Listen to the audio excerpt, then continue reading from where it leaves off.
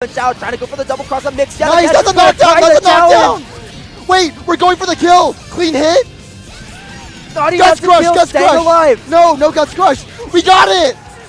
Wow. Yeah, that's what I'm talking about. This is the ceiling of Akai. Beating top players, like, it's no big deal. Like, they lost that really close game too. A lot of players in that position, they would break down. Oh, the Tech JS. It does have Invuln on it, but backdash buster, that's a classic. Jumping oh, nice! Wire C reaction. Yeah, the Wire C wants to call out the blitz, but he doesn't get the punish. Jacob understands against Simon. Keep Leo in the corner. Don't let him out. Like, don't overextend either. He's not really overextending. And yeah, just save pressure. You know, this is a good way to win a first one. You have to spend burst whether you like it or not. Yeah, Teddy, like, really visibly upset by dropping that. Hopefully he can recover, because Fiery, looking very calm, baits the burst again. Oh, the parry.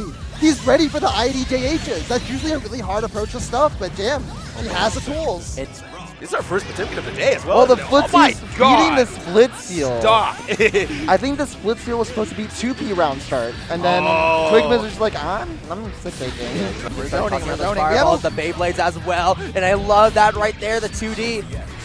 Yeah, look at all the seals too. We're just chilling. Avery's chilling. Look how much meter they have too. They don't care. This is death.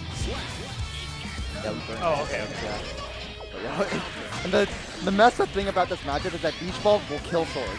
So if someone's Beach Ball, and it's kind of hard to like throw swords at May. Yeah. The Beach Ball just going up there, big whole hitbox. Yeah, and it's a really interesting matchup with Baiken because of her Azami mechanic, a lot of the usual Oki, like a lot of projectile Oki, she just got to ignore for free, right? So I'm really interested to see what anti-Baiken setups that Cole has cooked up. Yeah, normally Venom is like a super lockdown heavy character with his projectiles. But yeah, I like that you pointed that out with the parries. Like Baiken is a very defensive character, can shut down a lot of those setups. Right. Yeah, she's a character that demands that you have a specific game plan for her specifically, because if you don't, you're not going to win. Exactly. You're not going to win. Very scared of the damage that they could have gone from there. Oh, you see that? Like, Cole set up the balls, but doesn't hit them because he knows Ragnar wants to zombie them. That's a mind game. And again, he's just doing fadeaways because he doesn't want to deal with the zombie. That's just how you do it. Oh, he's going for the anti-air 2 and Kizzer. Is he going to run it all the way back? Yeah, throw him back into the corner. Oh no. Constantly throwing at these projectiles, making him scared to go for it. What'd I tell you? What'd I tell you? This is his signature. This is classic Kizzer Crate. He's him. He's him. Look at him. Like, he doesn't care. He's just drinking his bottle of water. He knows he's him. You said it yourself. He's him.